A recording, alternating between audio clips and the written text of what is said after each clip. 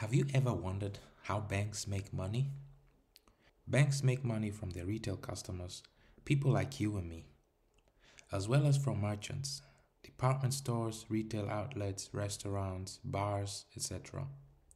They charge customers interest on loans they provide, as well as service account fees. They make money off of merchants every time a customer of that merchant uses a debit or credit card at its place of business. The fee merchants pay banks is called an interchange fee. In this video, I'm going to give you a breakdown of the three big ways in which banks make money: net interest margin, interchange, and fees. Net interest margin.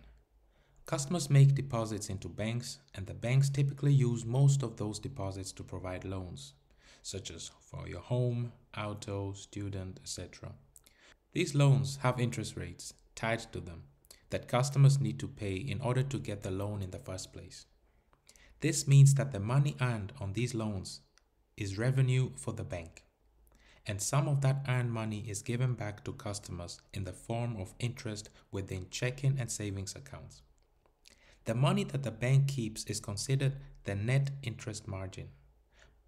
Put it another way, the difference between how much the bank earns on their loans versus what they pay back to the customers is their net interest margin.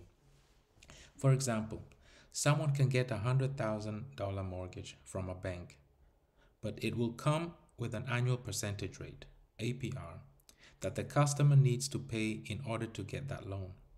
The APR is the cost to borrow $100,000 from the bank. To illustrate, you can get a 30-year fixed rate loan for a 4% APR. On a 30-year loan, the customer will pay roughly $72,000 in interest to the bank. Then, the bank will give some of that earned interest to the customer's checking and savings accounts. The amount left over is the bank's net investment margin. In reality, there are all sorts of loans with varying interest rates. Another common example is credit cards. When people don't pay off their credit cards in full, they are charged interest on the balance of their credit card. The APR that people pay for credit cards can range anywhere from 0 to upwards of 25%.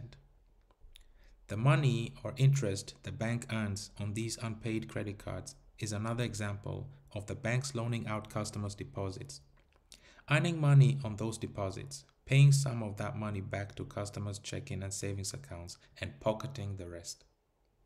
Interchange.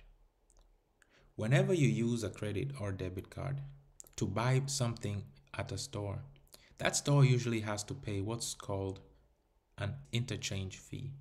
Most of the interchange fee goes to your bank, and some goes to the store's bank. This interchange fee covers the cost of handling credit and debit transactions. Interchange fee rates are set by credit card companies. Among other factors, interchange fee rates can vary by provider, but the way in which they are structured is that it's a percentage of the transaction plus a flat rate. For example, if the interchange rate is 2% plus 10 cents and someone bought $100 worth of item, the total interchange fee the store would pay would be $2.10.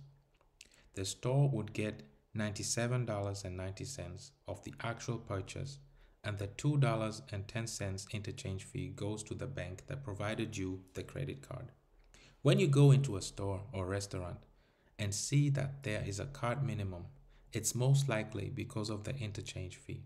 The flat rate portions of the interchange fee for smaller transactions can really add up for businesses. Fees. Most people are familiar with banking fees. Banks find ways in which to charge their customers all sorts of fees. With many traditional banks, your checking or savings account agreement will have a long section listing out all the ways in which they charge you fees and penalties.